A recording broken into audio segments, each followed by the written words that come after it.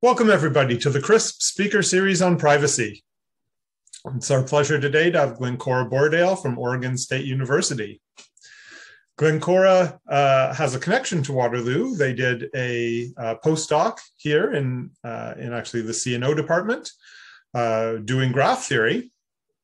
But recently they have changed their research focus to privacy-enhancing technologies, particularly in order to aid at-risk groups who may be under surveillance. And this is, of course, an exciting topic for us here in the speaker series. And so we're very pleased to have Professor Borradaile. Please go ahead. Thank you so much for having me. I'm excited to be here. It was nice to see some familiar names in the participant list. So hello to everybody.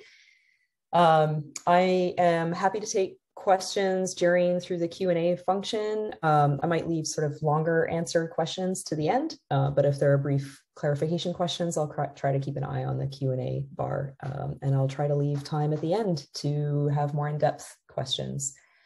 I'm going to start today by giving a very short and incomplete history of surveillance of, in particular, US activist movements, starting with the Red Scare. I want to do this, I probably don't need to tell this crowd why privacy is needed, but I want to tell you where I'm coming from in my research. In the 1920s through 50s, communist and social worker movements focused on uniting workers across industrial divisions, as well as across race divisions, and did at the time quite uniquely engage in explicitly anti-racist organizing.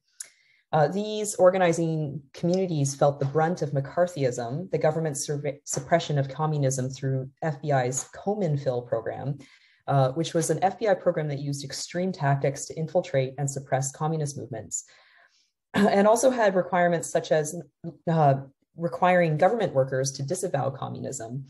And this is something that we actually see in the present day in the US. For example, in Texas, we've recently seen government workers being required to disavow the boycott, divest, and sanction movement that is in support of a free Palestine. The much more famous COINTEL program grew out of the Cominfil program and had a greater scope in terms of the tactics it used, as well as the movements that were targeted. But COINTELPRO did grow out from initially focusing on movements that had overlap with communist movements. And this document shown here is one of the first that came to light of COINTELPRO and reflects one major intent of COINTELPRO, that they were looking to create this idea of conspicuous surveillance, that there was an FBI agent behind every mailbox. They wanted social movements to know that they were being surveilled, to try to impart a chilling effect on those social movements, to have them not engage in the activism that they were engaging in. And I do encourage people to look at primary documents, because there's some hilarious comments, maybe not hilarious, but comments that are very telling of, in this example, the FBI's view of itself. At the bottom of the slide, too hard for you to read probably, but it says that some targets of the FBI will be overcome by the overwhelming personalities of the contacting agent and will volunteer to tell all. So the FBI had quite a high view of itself at the time. COINTELPRO largely focused its efforts on leftist movements, and this is in the sort of late 60s through 70s, with a large lens on the movements of and growing from the civil rights era, from reformist movements of the classic era of the civil rights movement that we think of as being led by Martin Luther King Jr., to the separatist movements such as invoked by the Black Panther Party and the Nation of Islam. All of these movements were swept under what the FBI called the Black Nationalist Hate Group, the Black Nationalist Hate rubric of COINTELPRO, whose purpose is quoted here from the FBI. The purpose of this new counterintelligence endeavor is to expose, disrupt, misdirect, discredit, or otherwise neutralize the activities of Black nationalist hate-type organizations and groupings, their leadership, spokesmen, membership, and supporters, and to counter their propensity for violence and civil disorder. And so again, remember that under this rubric, FBI's COINTELPRO had a long campaign of harassing Martin Luther King Jr., who is now held up as, as a very positive icon in the US. So those tactics that the FBI was using under this included old school wiretapping and mail opening, infiltrating movements, but also using agent provocateur in order to incite violence between groups, particularly between the Black Panther Party and other allied groups at the time. So as we go through time to the more modern era in the early 2000s, we know that those tactics continued and is covered extensively by Will Potter in his book, Green is the New Red, which I encourage you to read. So these tactics have been used against environmental and animal rights movement in an era that we now call the Green Scare. You probably have heard of the Patriot Act growing out of post 9/11 America, but there's also something called the Animal Enterprise Terrorism Act that that allows the government to charge activists with terrorism if they do some things such as filming farm operations. And for crimes that you might actually consider a crime, when you probably don't think that filming farm operations is a crime, these acts, the Animal Enterprise Terrorism Act and the Patriot Act, allows the government to charge animal and environmental activists and other activists with crimes that normally, that might still be crimes, but allows the government to charge harsher sentences to those crimes. In the last half decade, or maybe 8 years now, we have seen the tactics become more extreme against environmental, indigenous rights, and Black Lives Matter movements. Most notably during the Native-led defense of Standing Rock in North Dakota from the construction of a pipeline, we saw the Dakota Access Pipeline Company hire a mercenary outfit called Tiger Swan that used both old school tactics, such as infiltration and dog attacks, like we saw during the civil rights movement, but also high-tech tactics such as social media monitoring, surveillance drones, and the use of cell site simulators, which intercept cell phone transmissions. Indeed, in this modern era, there's an increasing partnership between corporations and the state in social movement suppression. While in the past, the government may have been doing this surveillance in the interest of corporations, we now see companies doing surveillance on behalf of the government and corporations.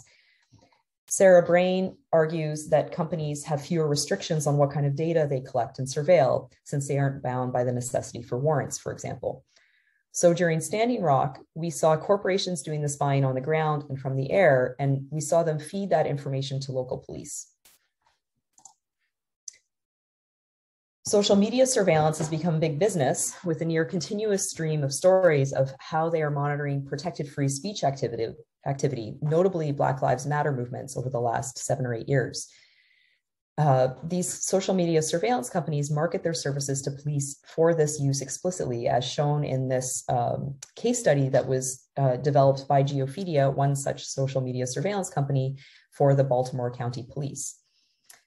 Geophedia marketed their product to law enforcement agencies for use in monitoring activists and protesters, and their product was subsequently used by Oakland and Baltimore law enforcement to monitor, identify, and in some cases arrest Black Lives Matter protesters out of the crowd. After this, Twitter and Instagram revoked Geophedia's access to their feeds, but this kind of process has been kind of a game of advocacy whack-a-mole. You have to find the company that's inappropriately monitoring speech on behalf of police and then ask social media platforms to revoke that access. And then another company turns up.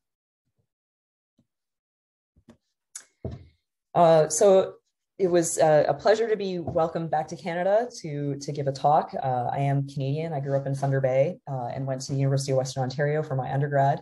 And have kept in touch with the similar activism that's happening in Canada as in the US.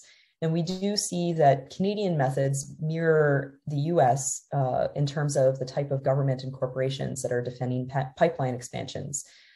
So what's happening, especially in Western Canada, is very similar to that which happened in Standing Rock, with a major exception that the pipelines in the Canadian West are being built on largely unceded territory. And this tests the concept of the open frontier of Canada's imperialism. There are many activists, many from Canada's First Nations, that are opposing the constructions of pipelines based on climate change, protecting the land and waters, and asserting control of their unceded land. But the Canadian government uses similar language as to the US government when focusing on Indigenous activists. and have used the terminology such as violent Aboriginal extremists in referring to First Nations activists. The RCMP has been known to map out networks of First Nations protesters, for example, through Project Sitka, which compiled a list of 89 protester profiles as posing a criminal threat. After exhausting legal channels, First Nations protesters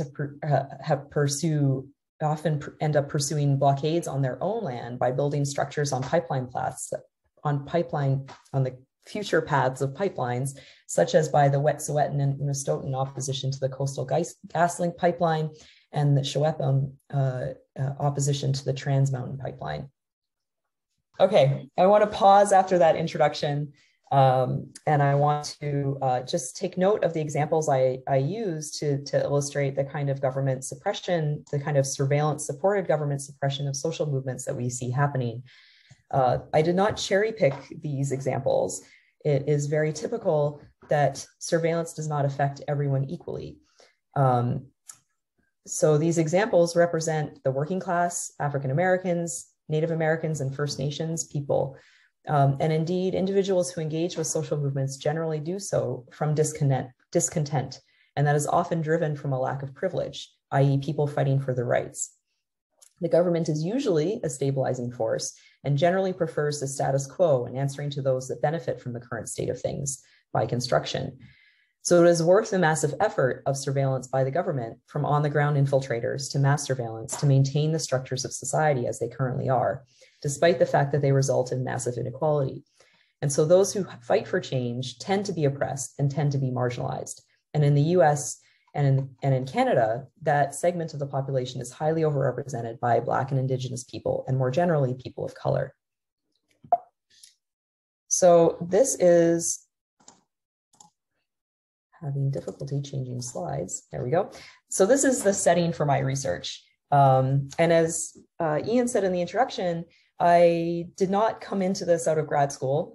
As you know, when I graduated from Brown University with my PhD, I was a theoretical computer scientist, proving theorems, and did that for a long time. I was a theoretical computer science researcher for a long time. And I was also engaged in some unrelated environmental activism. And then when the Snowden disclosures came out, and having had some knowledge of the history that I just went over, I discovered the Civil Liberties Defense Center, which is a nonprofit law firm that provides legal support to frontline communities, to activists, essentially. And I started doing outreach with them through digital security help and guidance to activists. And I started doing a lot of trainings for activists. And then I ended up doing a sabbatical at the Civil Liberties Defense Center to try to see how I could possibly switch my research over to supporting the needs of activists further. So I did some test research projects with them. And There's a hand up in the chat, in the attendee panel. Oh, are you happy to take a question right now? Sure. Sajjan, go ahead.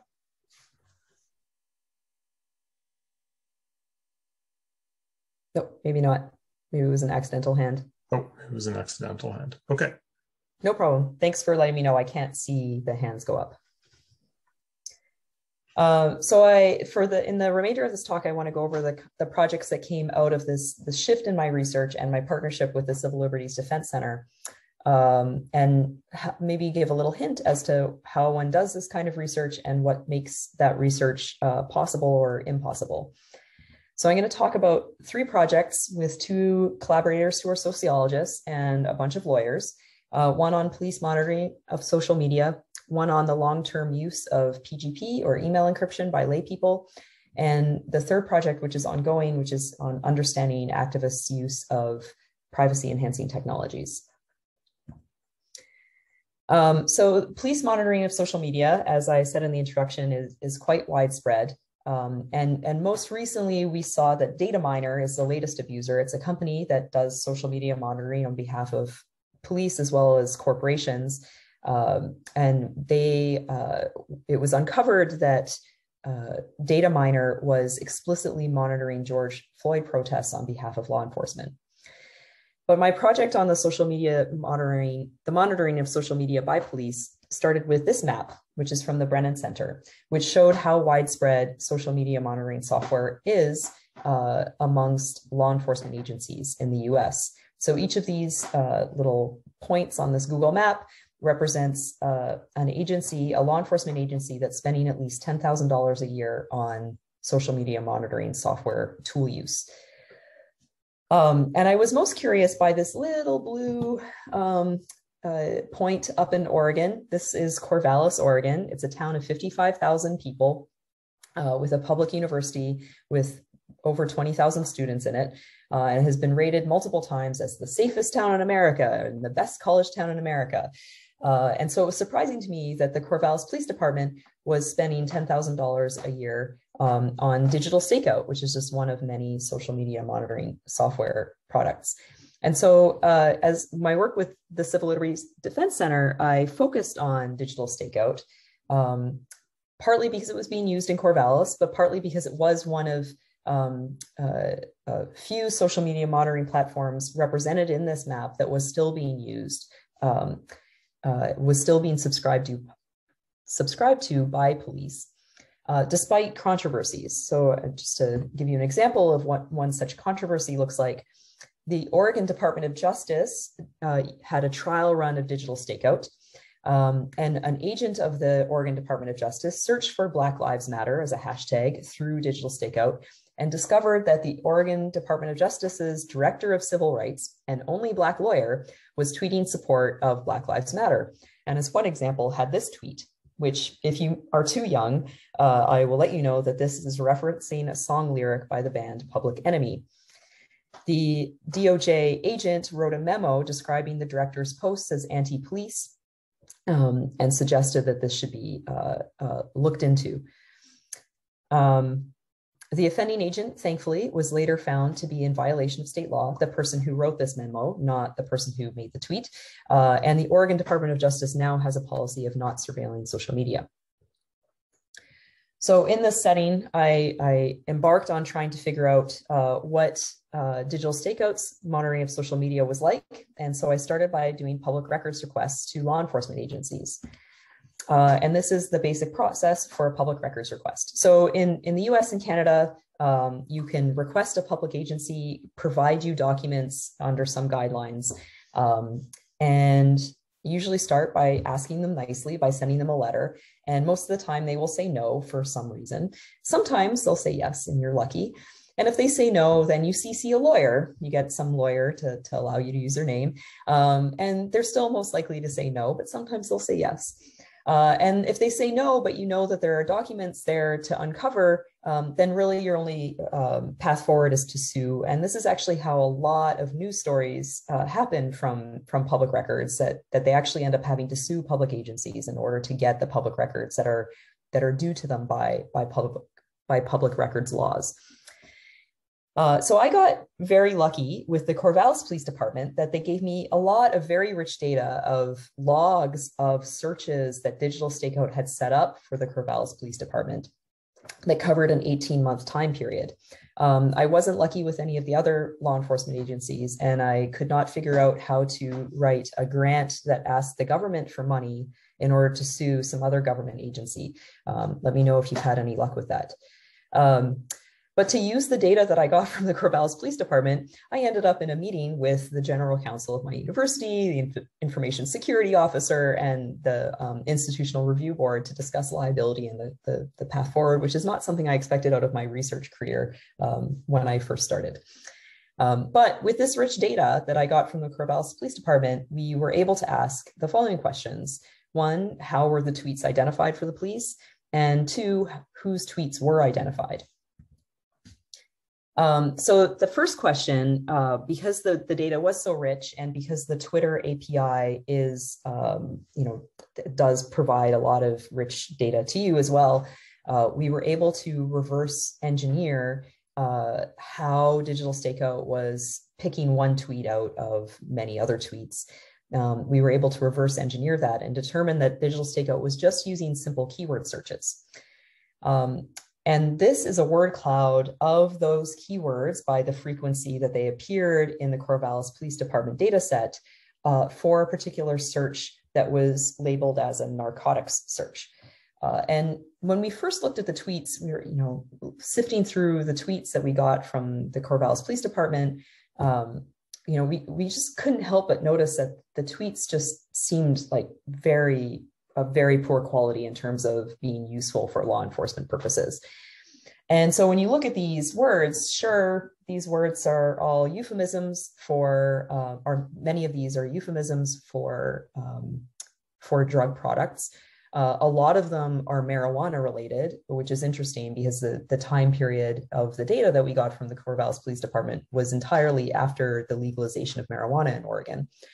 But as a result of words that are just euphemisms being used for something that is labeled as a narcotics search, all we ended up with was a lot of tweets about the weather and about little kids' birthday parties for some reason. I guess bowling is a popular thing to do at little kids' birthday parties in Oregon. So we dug into the data further to determine whose tweets were identified by manually coding the race and ethnicity of Corvallis tweeters in the data and Corvallis tweeters that we sampled directly from Twitter to compare these. And in that manual coding process, we did get a substantial level of agreement for inter-rater reliability. And so first we can see that there are more white people that are picked up by digital stakeout. So the first column is the column of just a sample of Corvallis tweeters. The second column is a sample, is the set of tweeters whose tweets appeared in the data set we got from the Corvallis Police Department. So you can see that there's a higher proportion of white people in the digital stakeout data. But when I looked at this, I saw the numbers, for example, of Black people appearing in these Twitter data sets. And this is a lot higher than the number of Black people in Corvallis. And it can be difficult to make a comparison here, at least definitely not one statistically, because census categories of race are very different from externally coded race. But we can at least look at a high level and see that the fraction of Black people appearing in the Twitter data is a lot higher than the fraction of Black people who identify as Black within Corvallis, as one example. And this can be problematic because if more people of one segment of the population are using Twitter, in this case with geotags, and that is the data that is being used to identify tweets for law enforcement by a social media monitoring company, then that focuses undue attention on a certain segment of the population over others.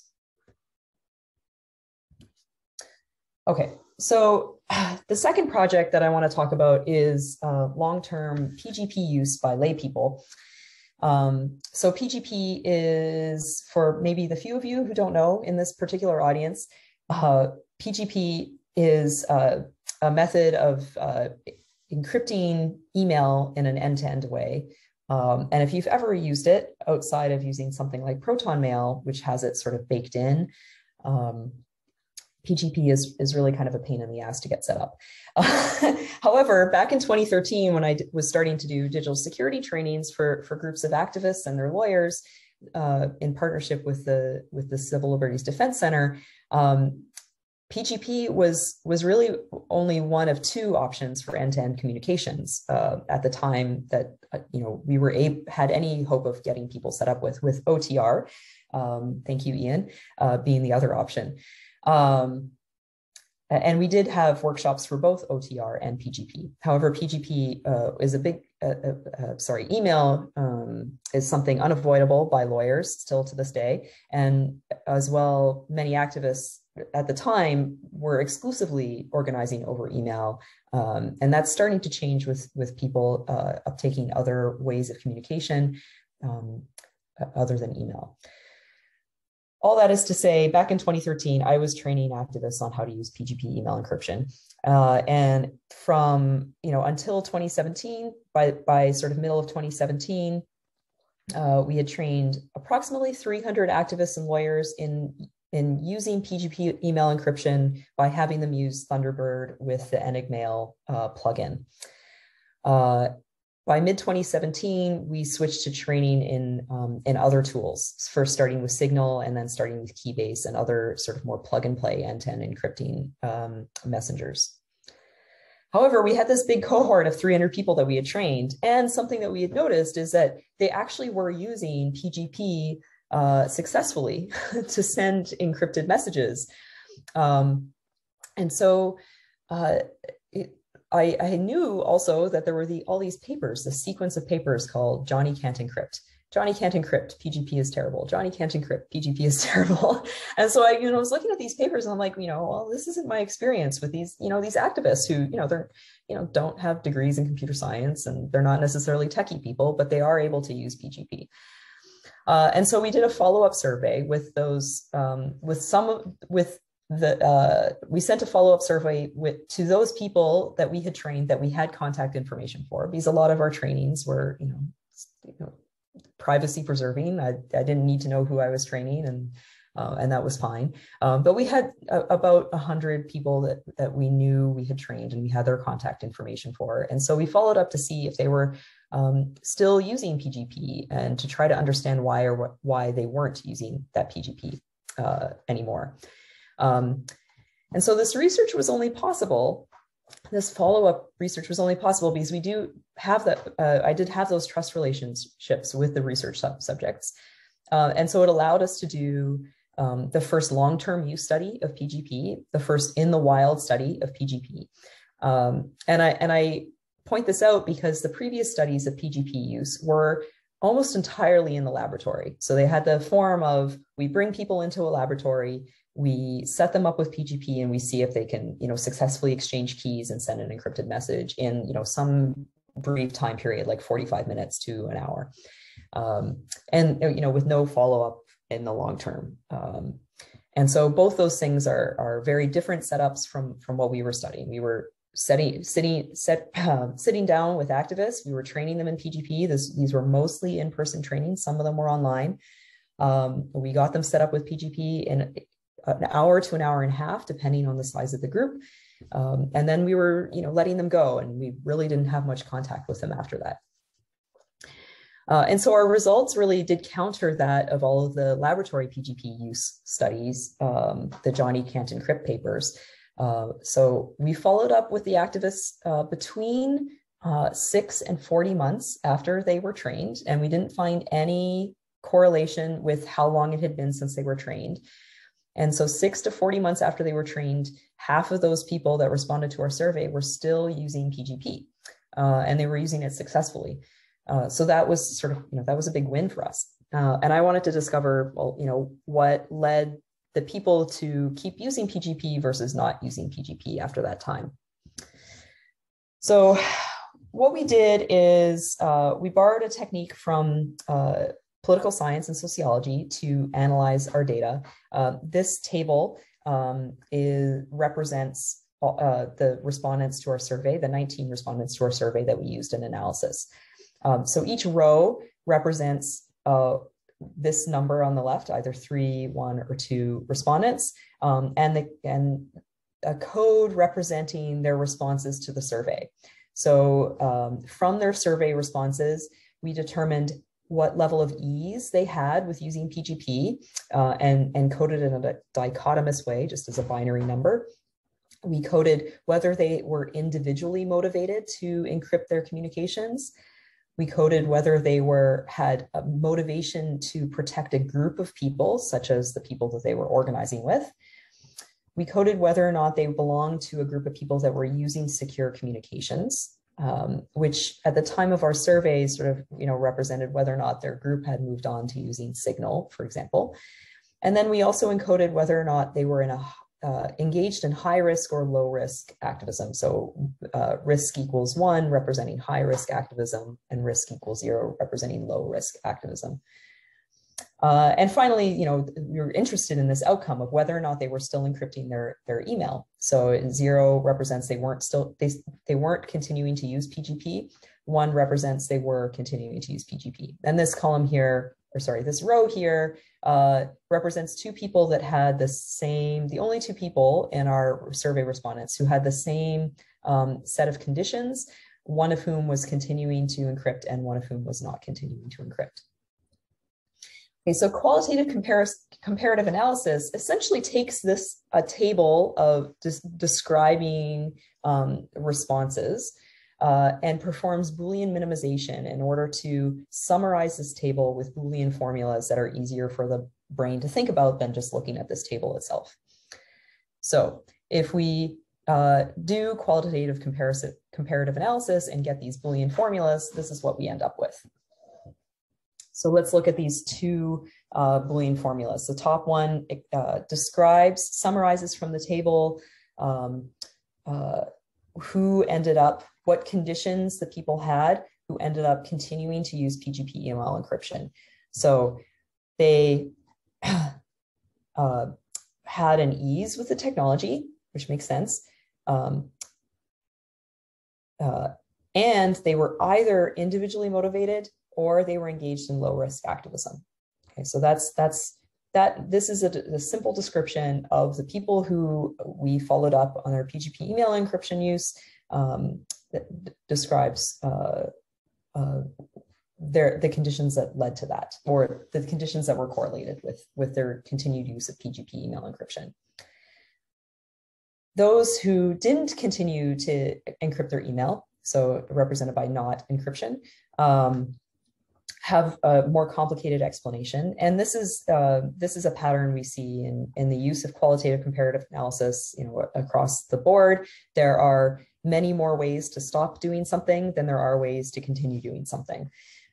So those who didn't continue to encrypt, we see they fall into one of three categories. So one of these three categories, they either did not find it easy to use the PGP email encryption, and they belong to a community that were using secure communications, or they didn't find it easy and they were engaged in high-risk activism, or they were not individually motivated and they engaged in high-risk activism.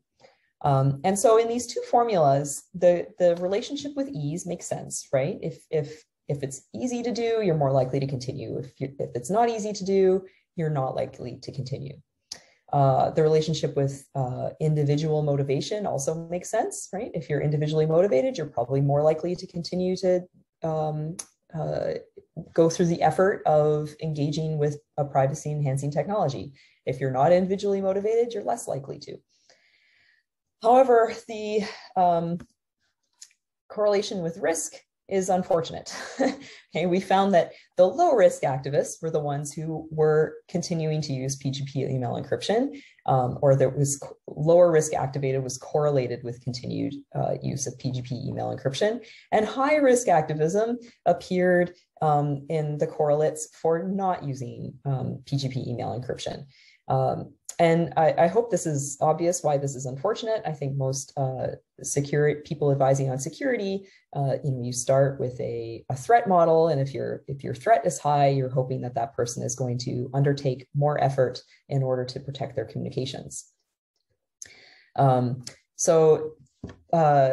this, as a caveat, this was a very small group of people that we were studying. This was qualitative work to try to understand something and spur more research. And indeed, we are looking at this correlation with risk in a larger population and not just activists, so that we can get a larger sample of people. But we can think about why this might be true, right? So our lower risk activists may be less risk averse generally. And so maybe they are less risk averse in activism as well as in their communications. So they're more protective of their communications, and and for the same reason, being less risk averse, they're less likely to engage in high risk activism. Higher risk activists may just be avoiding technology altogether, right? They may be the kinds of people that just meet in person and decide it's not worth the effort of doing something like PGP email encryption. Okay, So the last project that I want to talk about is one that is currently ongoing. We're currently performing in-depth interviews with activists on their use of privacy-enhancing technologies, and we've started analyzing that data.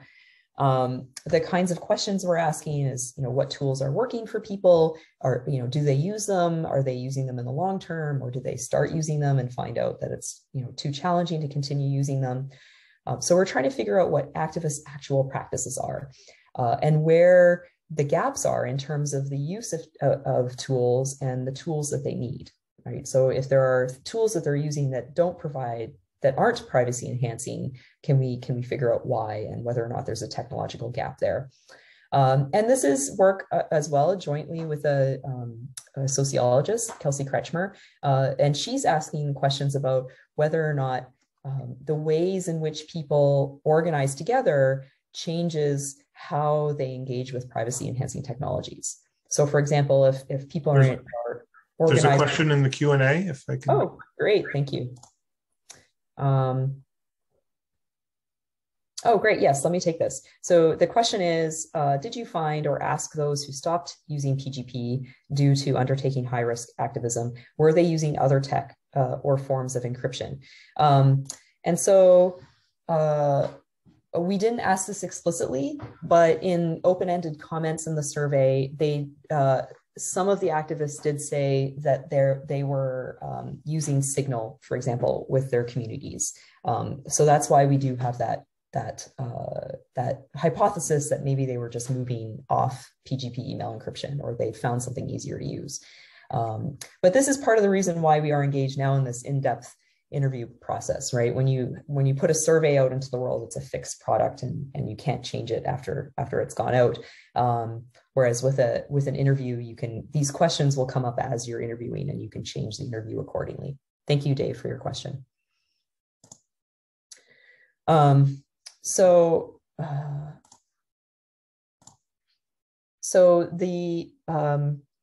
the interviews that we're engaging in, we're also asking about the ways in which people are organizing. For example, are they organizing in a bureaucratic organization, something like Sierra Club, for example, or are they organizing in a grassroots organization, for example, like Rising Tide America? And my sociologist collaborator is very interested in understanding whether or not these different kinds of organizational ways that people are engaged in activism, whether or not that changes how those organizations adopt or don't adopt privacy enhancing technologies. There's very little work done on how groups of people adopt privacy enhancing technologies, except in business settings where there has been some work done. But that is a very different setting, because then you have, a boss saying, okay, now everybody has to use two-factor authentication, and that just happens, which isn't something that you can do in a grassroots organization. Okay. So I want to move into a little bit of a conclusion. These here are images of the battle in Seattle, which may be too long ago for many of you in the audience to remember. But the battle in Seattle was a massive organized protest that happened in December of 1999 that shut down the meetings of the World Trade Organization at a time when there were a lot of protests against fair trade agreements that were spawning up across the world. These protests were successful in shutting down the World Trade Organization meetings in Seattle. And largely they were successful because security was caught off guard and wasn't prepared for the sheer numbers of people that showed up for this protest. And something that I like to ask myself is whether or not you could have such a large planned protest successfully shut down an event like that, that goes against, when there's an event such as a meeting of the World Trade Organization that is going against the tide of interests of the majority of people in a population. That is, given that we have mass surveillance technologies, we have technologies that are able to, know when such protests are being planned for, would we be able to have such a protest without it being caught up by the mechanisms of mass surveillance today? Put another way, can people effectively dissent against the government if the government knows everything about them? And so, I've spent a lot of time on educating people and trying to educate individuals in terms of like what they can do to protect their communications. That led to those trainings, for example, the PGP trainings that I then took back to my research career. But I also teach a class called Communication Security and Social Movements, which I designed as sort of the ideal train the trainers for digital security. If I could have, people from social movements come and study with me for a quarter, what could I teach them so that they could go out and protect their communities? And I eventually developed the materials from that course into a textbook called Defend Dissent, which is freely available online at the link on the page there. So this is a shameless plug for my textbook to say that, so this is a textbook that goes over cryptographic basics and has context for each of the, even for, basics such as key exchange. Each chapter has a contextual story, mostly from social movements. And I do sort of view this book as being, it could be used as a digital security training for trainers manual. But it's not, it's crypto basics plus context plus threat modeling plus what you can do, not written at, the usual crypto level of, a 300 or 400 level class, but it is written at a 100 level and intended for non-majors. So I aim for this textbook to be accessible to anyone entering university or, a senior high school student, for example. I'm also excited to say that it's soon to be translated into Spanish over the course of the next 6 to 9 months. I'm very excited about that to get it out into the world more. I was also really happy to work with some great graphic designers at our Open Oregon State publication house that created for me lots of cool GIFs that explain how privacy can be obtained. For example, this one showing how a message is encrypted with layers of encryption to go through the Tor network. And all of these cool GIFs and the whole book itself is CC by NC, so you can use them in your talks and teaching. And of course, I'm happy to hear any comments on how it can be improved. So I want to end here, so there is time for more questions. I want to give a shout out to my collaborators, Kelsey Kretschmer and Brett Burkhart in sociology at Oregon State University, and to my graduate student, Alex Leclerc, who is toward the end of her PhD now. And of course, to the Civil Liberties Defense Center. I encourage you to support their work or other organizations like them that try to support the civil liberties and First Amendment free speech rights of people both in the US and Canada. Okay, I'm going to stop there. Okay, let's thank Glencora. I'm the only one who's clapping she can hear. Okay, so if you have questions, there's the Q&A box over there. And I'll let people start poking into that. While we're waiting for that, let me just throw in with one. So in the example of the I forget what you called it when you took basically the truth table and you did the Boolean minimization on it. So how, like if you had a lot more data, it would seem to me that the implications wouldn't be so solid, or they'd be fuzzy, like it would only be true 95% of the time or something like that. So in this technique, how much fuzziness do you allow for? That's great. That's a great question.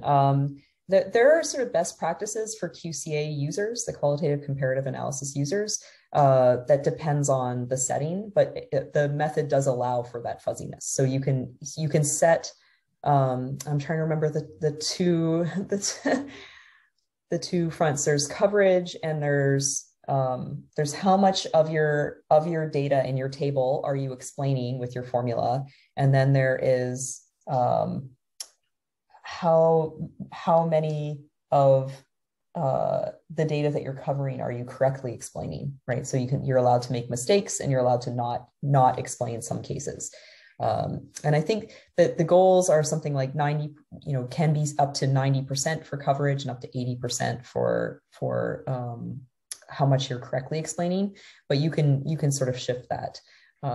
Ours, because it was such small data, we actually got sort of perfect coverage and an explanation, except for that one case that contradicted itself, right? So of course we had two people who looked the same in terms of their survey results, but had different outcomes. One continued to encrypt and one didn't. So that we're not going to be able to explain in a Boolean formula. Right. And if I could just harken back to your previous life as an algorithms person, what is the complexity of that algorithm? It's not great. I can't actually, I spent a lot of time figuring out exactly what these algorithms are doing. It's not polytime solvable for the Boolean minimization, right, that's what if I remember. But they have, heuristics that, for small data, you can solve this just fine. There's also all sorts of assumptions you can make about the cases. So in that Boolean table was not complete at all, right? It was not covering every possible 2 to the 5 or 6 possible conditions, right? So there were cases that I wasn't explaining. And there's all sorts of questions about, well, the cases that you don't have data for, are you allowed to predict a 0 or 1, or do you have to predict neither? So like what is your Boolean formula allowed to do? And there's been it was really interesting to read sociology papers. There's been a lot of debate about what the right thing to do is for those cases that you don't have data for. So the set of conditions for which you don't know an outcome from your data. And I was starting to think, it was like, oh, there could be a spectrum of possible Boolean formulas that you output. And then you could try to, use information from your domain to try to figure out which one of those is more likely to be explained. So there are some theoretical questions in there that would be interesting to dig into, but I have not yet. Maybe I'll feel like proving a theorem after another year's break of not proving a theorem. Very nice. Okay, so there's some questions in the Q&A now. So thank you. So the first question or comment/question is, I'm wondering if there are other venues for anti-suppression and anti-racist practices in computer science. Something I've been struggling with has been the use cases of especially machine learning to further economic disparities. So this has been really wonderful and informative. Thank you for your comment, Robert. There definitely are, and your case of machine learning is a great one. There's a conference that I'll point you to called FACT, capital F, capital A, lowercase c, T, for fairness, accountability, and transparency. And this grew out of largely looking at fairness and bias in machine learning and AI practices, but has gotten broader and looks more generally at computer technologies or sort of data science technologies generally, and analyzes that in terms of fairness and bias, and also suggests fixes for it. So I encourage you to look at that conference as a good starting point. If you do look up that conference, again, fairness, accountability, and transparency, they have a website with further resources to other conferences where you can look for papers, workshops where you can look for papers, and books that people have written on this. So thank you, Robert. So a comment from Dave, none of the relevant practical current tools, example Signal, utilize metadata privacy, which is likely the most important for surveillance. I agree wholeheartedly. Let's develop some more tools for doing that. I really was sad that Tor Messenger disappeared. But yeah, I totally agree. And again, this is uncovering places where where the technology isn't necessarily meeting the needs. Activists wouldn't necessarily notice that that's not meeting their needs. But in terms of the gaps that are most pressing, it has been lower on my list to handle metadata privacy than the fact that a lot of activists are still organizing over Google Drive, for example. Thank you for your comment, though. It's a great direction for research. Leah asks, I can see that one challenge in doing this type of work is recruiting users. Can you talk about your participant recruitment strategies, especially those involved in high-risk activism? Absolutely. The only way I am able to recruit users from high-risk groups is by having connections to those groups, either directly or indirectly, through the Civil Liberties Defense Center. So there's a trust relationship already there. I'm struggling to remember the phrase for the type of research. It's like user participatory research, I think is the phrase. Maybe if there's a sociologist on the line, they can put that into the chat or Q&A to correct me if I got it wrong. But participatory research is a way in which you get a research community, the community that you wish to study, engaged in the research from the start. So you build a relationship with the community you're interested in asking questions about, and you ask them what their priorities are, and you help and you work with them to develop the research project from the start. So that's another way to do it. But again, requires making those individual connections, building those trust relationships. Both of those things are really important. So, I think making sure we have representation from the communities where there's need is important, and building relationships with those communities. A question from Dave. Your historical examples are of national security surveillance groups by FBI feds, whereas your current examples are retail surveillance by police departments using off-the-shelf commercial tech. Is this not a good thing, or are activist groups currently surveilled by intelligence community, but due to lack of data, we don't know the extent? Yes, so we still know that activists are being surveilled by the FBI in the US. For example, the FBI is regularly engaging in knock and talks. This is how we know that the FBI is surveilling activist communities. So knock and talks are where FBI literally goes to your door, knocks on the door and says, we just want to talk to you. Just to let you know, we're keeping an eye on the fact that you went to that protest last week. Or they go so far as to knock on the door of your employer and ask questions about you. Or they knock on the door of your parents and ask questions of them about you. And a lot of these knock and talk strategies are to instill fear and to discourage people from engaging in activism. So we do know that's happening, but yeah, that's really hard to study. I haven't engaged in studying that. Okay. Yes, thank you. Kat points out for metadata protection, you may want to look at CWTCH switch, maybe? Is that how you would pronounce it? Quitch. Great. Quitch. I'm going to look at that. I just opened it. And now rhymes with Butch. Okay, thank you. I just need to switch back to my Zoom window now. Thank you for that link. Participatory action research. Thank you, Jen Whitson. I forgot the action part of participatory action research. And I think that's all the questions so far. Happy to take another if there is one. Okay, well, we're just about out of time anyway. So if there's a last question, someone wants to jump in real fast. Okay, otherwise, let's thank Glencora again. Thanks so much for having me. It was wonderful.